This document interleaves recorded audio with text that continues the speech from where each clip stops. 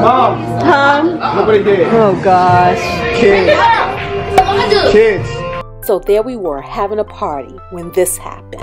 Kids, and they just sat there. And today, guys, we're gonna teach you how to get stain out of a carpet.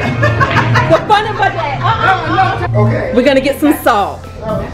So for this, all you need is regular table salt, and a vacuum cleaner helps. I have had everything from red Kool-Aid to red wine spilled on my carpet, and this trick lifts the stain every time without fail. If you are a parent of young kids or a regular party thrower, please, please, please keep a canister of table salt in your cabinets. Any generic brand will do. Trust me, it will keep you sane. So the idea here is to let the salt absorb the stain, to absorb the moisture. Do not dab it, do not try to wash it or scrub it. Just gently pick up the salt residue once it has absorbed the liquid. Apply more salt as needed.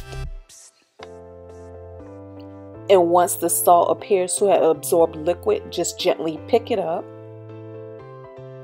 You can see the salt absorbing the liquid.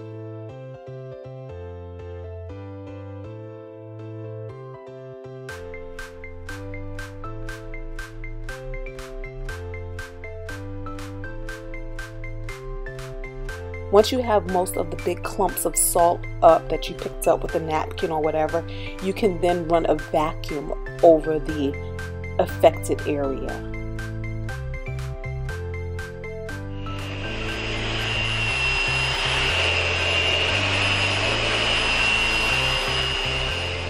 When you take a look at it, you can start noticing when the salt isn't absorbing as much liquid anymore.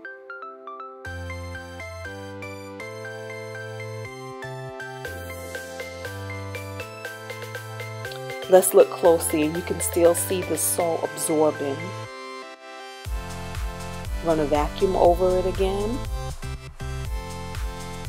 And before you know it, the stained area is as good as new. Well, at least as good as before the liquid was spilled.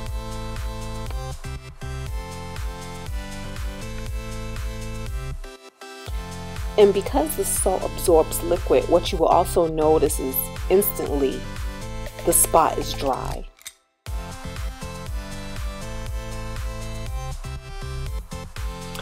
And that, my friend, is how you lift any stain out of a carpet with just using regular table salt.